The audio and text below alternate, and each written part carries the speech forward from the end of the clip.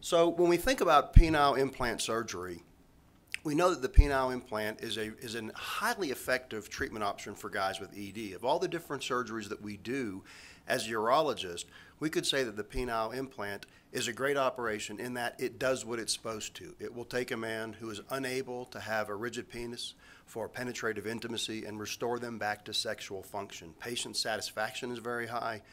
Partner satisfaction is incredibly high.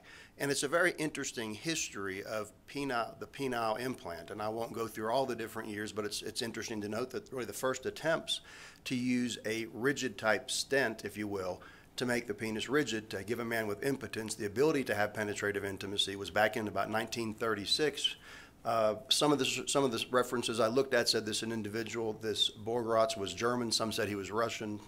But nonetheless, in 1936, he actually used rib cartilage to provide a rigid stent to the penis to allow penetrative intimacy.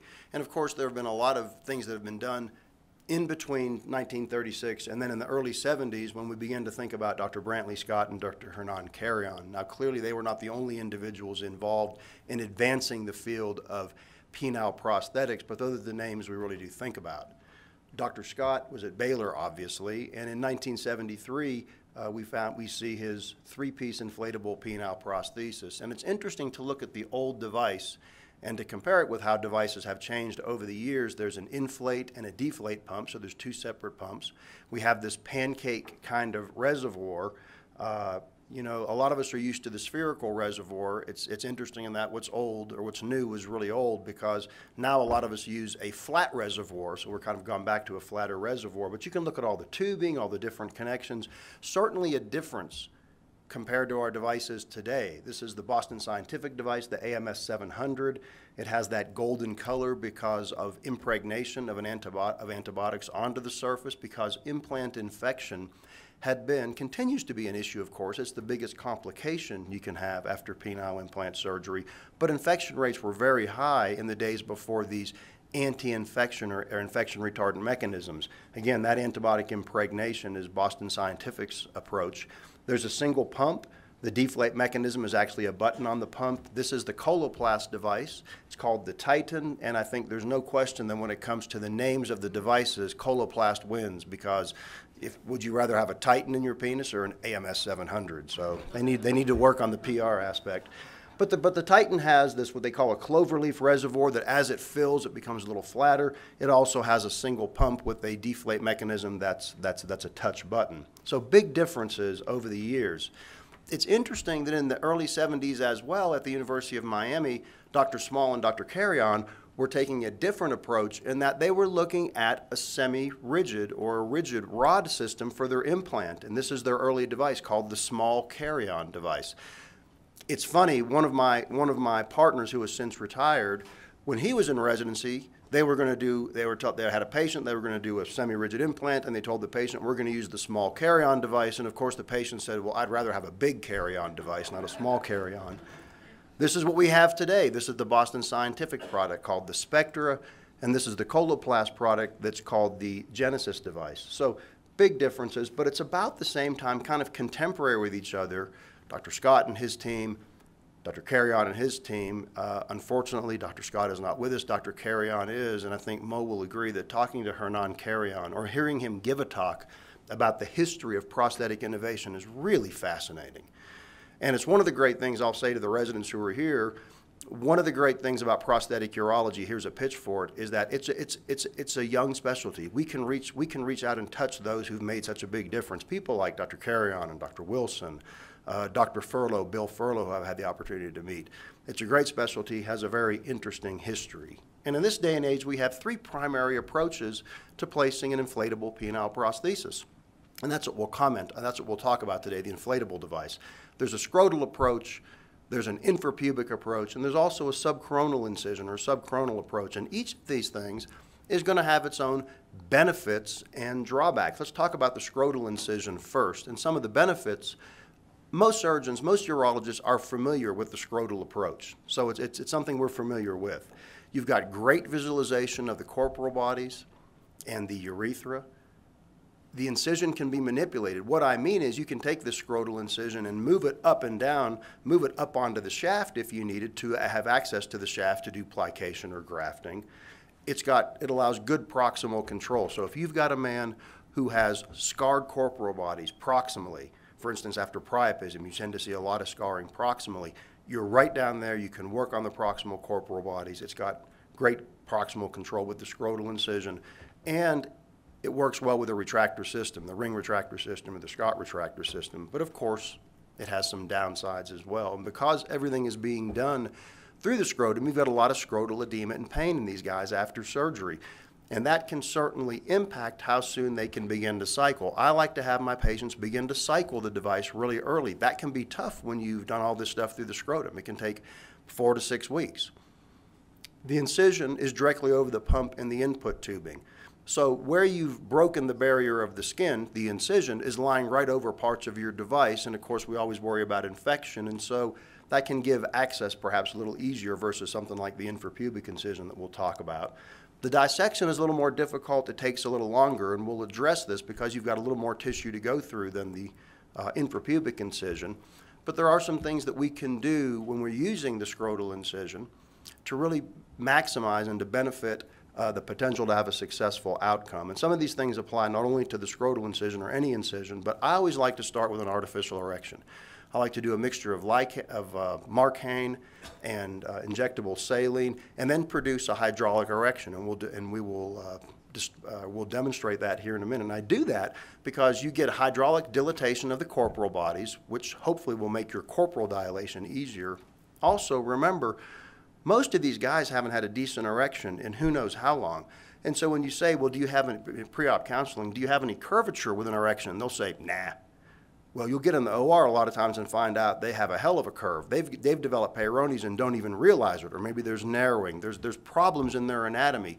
Better to know that as you're going into the surgery, or find out there's a curve rather than find out there's a curve after you've placed the cylinders. We like to use a Foley with the scrotal incision. We always use a retractor system. And we dissect with purpose, and I'll explain that here in just a few minutes. We control the glands during dilation and deployment of the cylinders, and we like our pump and our tubing to be dependent in the scrotum and buried. We like to use a compressive dressing on the scrotum. I didn't put this on. I always like to drain. Some folks drain, some folks don't. I like to drain. There's no downside into draining. It doesn't increase infection. It doesn't decrease infection, but invariably when the drain comes out at 24 hours, or a patient who's anticoagulated 48 hours, when that drain comes out, there's always something in the drain, and I'd rather have that in the drain than in the guy's scrotum. And we do safety checks too, and we'll talk about that. So this is a patient who's actually on for really, he has a combination of ED and Peyronie's disease, and this was actually a subcoronal incision. But the point is, I put this in to show, and we'll show how you do this in a video in a minute, but the artificial erection at the start of the case, this isn't unusual to see something like this when you start a penile implant. Scrotal incision or infrapubic or whatever the case is, you'll do an artificial erection and the guy will have a curve. Again, you want to know about that before you put your cylinders in. You don't want to put everything in, pump up the cylinders, and the penis is curved, and you're like, well, was that there before, or have I oversized, or what have I done? So do an artificial erection at the start. We use the standard setup. We like to use Brooks dilators, but pretty standard setup. And then we do use the ring retractor to put the penis on stretch, and we do place a Foley catheter. And you want the penis on stretch because when you're dilating and when you're deploying your cylinders, you're going to minimize potential for crossover if you've got the penis on stretch in a nice straight line. I like to use this vertical incision. You can use horizontal. Either way, you make your skin incision, you start to put your hooks in, and you're going to use those hooks to maintain exposure as you go deeper into the scrotum. Now, before I said dilate with dissect with purpose, and here's what I mean. I've seen a number of surgeons, and I've done it myself, where you'll make your incision, put your hooks in, then you'll pick up some tissue and cut, then you'll drop the tissue, and you'll pick up some more tissue and cut, and before you know it, it's 10 minutes before you even get to a point where you can put your stitches in to make your corporotomies.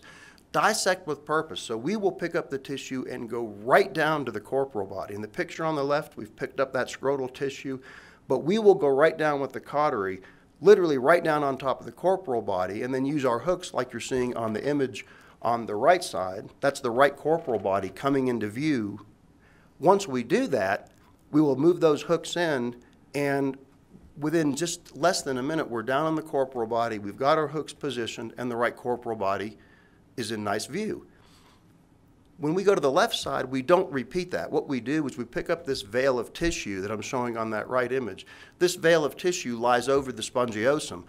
I call it, in homage to one of my mentors, I call it the veil of Wilson. We'll pick up the veil of Wilson and we will dissect underneath that and then go right over to the left corporal body. So literally we pick up that tissue, take our mets and kind of separate it from the spongiosum, go over and reset our hooks, and that's what you get in that inferior, that lower picture. So we dissect down, put our hooks in, lift up the veil of Wilson, dissect directly over, and again, we dissect with purpose and get right down to the corporal bodies. It doesn't take a lot of time. It doesn't take a lot of time not because I rush, it doesn't take a lot of time because it's an efficient way to do things. And I wish I could say that I invented all that. I haven't. It's been people, my mentors, who have taught me how to do these things, but it's very efficient. And I said we control the glands when we dilate or when we deploy the cylinders. You want to have control of the glands. You want to have the penis on stretch. You want to control the glands and have that tactile feedback as you pass, in the picture on the left, the Metzenbaum scissors to start our dilation. Or then we're using the Brooks in the middle picture. Again, we're controlling the glands. And then when we deploy our cylinders, as in the image on the right, we're controlling the glands. Doing that is going to help prevent crossovers and urethral perforation. Keep the penis on stretch, regardless of the approach you take, and control the glands. That's going to help prevent mishaps. We like the pump to be dependent. So in this image on the left, we're using a nasal speculum to take that, to make a space down deep in the scrotum, place the pump down, and then we like to have a multi-tissue closure over the pump and the input tubing, because again, we like to have at least 3 layers, 2 or 3 layers that we close, and then the skin layer to help reduce potential for infection. So you want your pump in a dependent position. You want the pump and the input tubing covered by nice tissue before your skin closure. We do put a drain in, as you can see, and then we do use a scrotal compressive dressing. There's different ones out there. We use what's called the mummy wrap, but it's a compressive scrotal dressing. So all of these things that we do to try to be efficient, but to try to prevent problems that can occur during the case. And if you have problems during the case, perforations or crossover, they're not the end of the world. They're not disasters, because you can correct them at the time of the surgery, but you have to know they're there. And that's why we do safety checks, and that's what we're showing here. The safety checks are simple. On the left image, we're using our dilators and passing them down. This is after dilation and such. Before deploying cylinders, we pass the dilators, in this case Brooks, down distally to make sure there's no crossover, to make sure the dilators are parallel so we know there's no crossover. We don't hear any metal touching each other. We know the corporal bodies are intact. In the middle image, we're insufflating irrigation solution into each corporotomy to make sure there's no squirt out through the meatus, so we know we don't have a urethral perforation.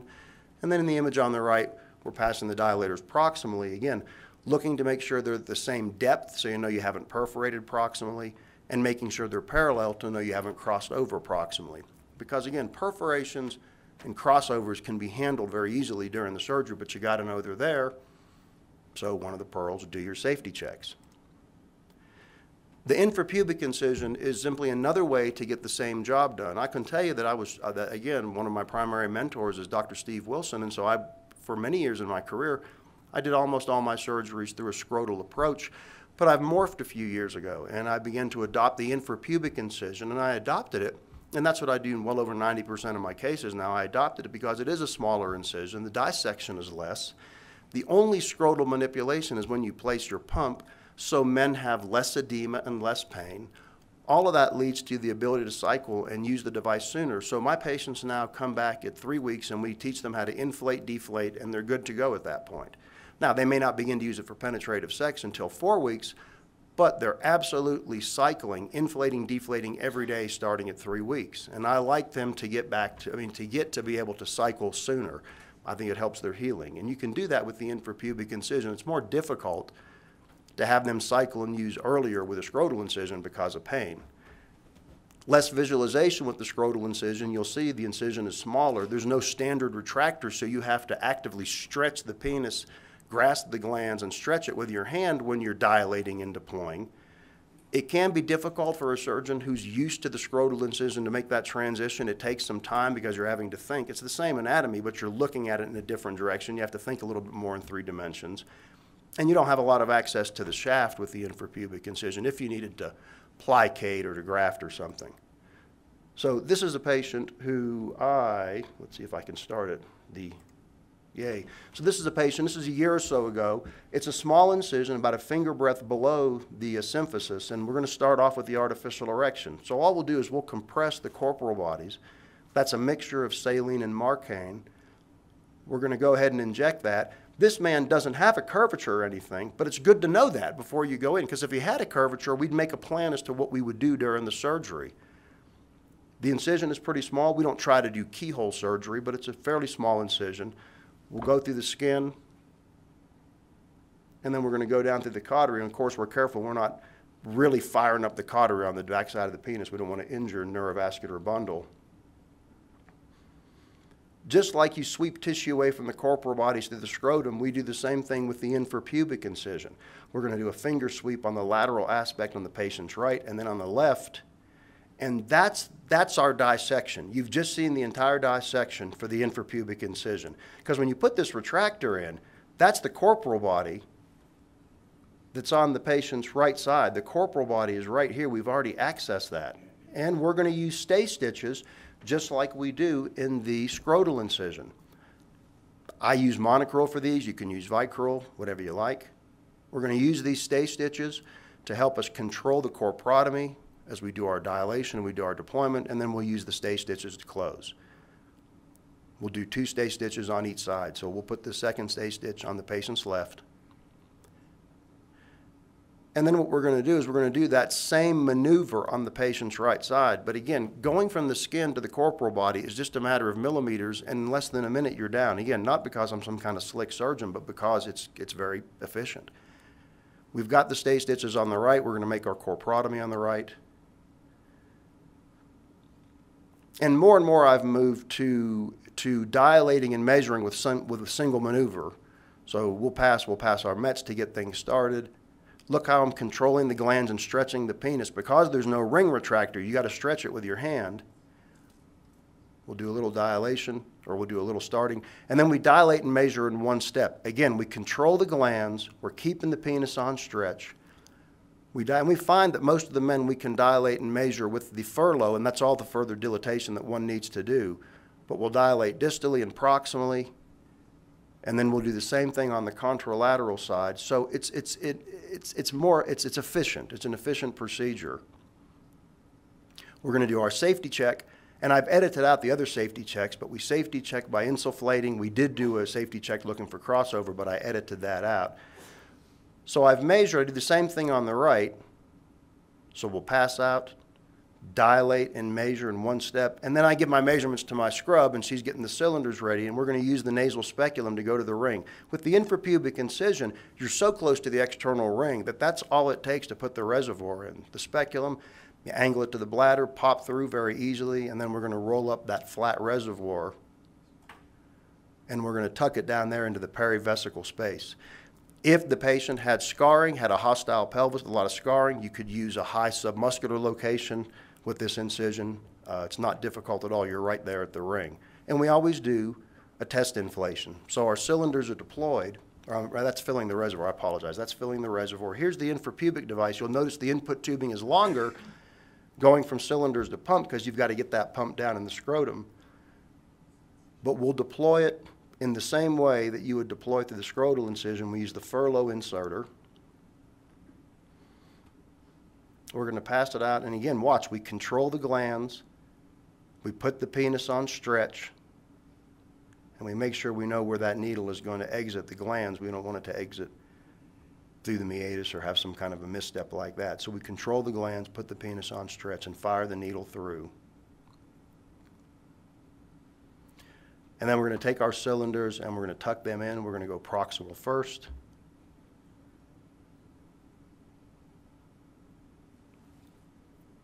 And then we'll pull the distal portion of the cylinder in place using the guide stitch. So we do it on the right.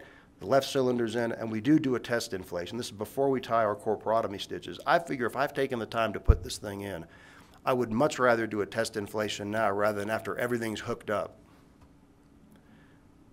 So we'll pump it up just to make sure we know what we like. There's a little bit of bleb under the saline under the skin distally on the right from the artificial erection, but that's what that is. But we'll pump it up, make sure we like what we see. If we said, listen, you know what, maybe we're not sized quite right, okay, maybe then we'd take the cylinders out. Maybe we needed some more rear tips, we would do it. Or if we thought we oversized, which is pretty rare, we could adjust it. Cylinder tips are good, everything looks nice and straight. If it didn't look straight and we needed to do something, then we would. And then we're going to close the corporotomies with the stay stitches. We'll convert those into a mattress stitch just by tying them together. And that's what we use for our corporotomy closures. And we do a lot of irrigation during the case with irrigating solution. I think Chris tells me that you like to really spray the field with irrigating solution. So the point is, yeah, antibiotic, yeah. So the point is flush away the bacteria. Again, that's standard for any approach that one might take, whether it be scrotal or infrapubic or whatever.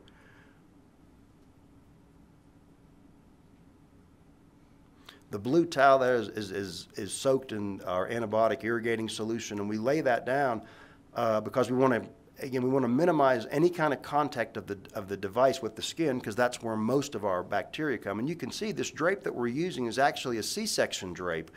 It's got a little well on the side, and it has that IO band on it. We'll take our finger and we run that down. This is the only time we're manipulating the scrotum during the case. So we'll use the good old NS100, the nasal speculum, like my favorite instrument ever, and we'll stuff the pump down in there. So this is the only scrotal manipulation. We'll tuck the pump down in, and then what we're going to do is we're going to give a little pull to get it through the dartos and seat it in position. And then we're ready to go ahead and we're going to make our connections. And so you have the single connection to make, and it's right there. And then what you do is you tuck the tubing down, you bury the tubing, put a couple layers of running closure over the tubing, then the skin, then we use Dermabond, and I'll go on from here. So the infrapubic incision, again, there's less dissection just because of the anatomy involved, less pain and swelling, and patients can potentially get to use their devices sooner. Another incision that we have is a subcoronal incision, which is my go-to. I don't use it nearly as much, but it's my go-to incision if I need access to the shaft. So if I've got a guy with ED and Peyronie's disease who's going to need plication or grafting or something, with the subcoronal incision, you've got great access to the shaft. Believe it or not, when you make the incision and then deglove aggressively, your corporotomies will be in the exact same position as if you had gone through the scrotum. The corporotomies are not more distal. Use this, it works well with the Scott retractor system. And so I don't have a lot of pictures of the subcoronal.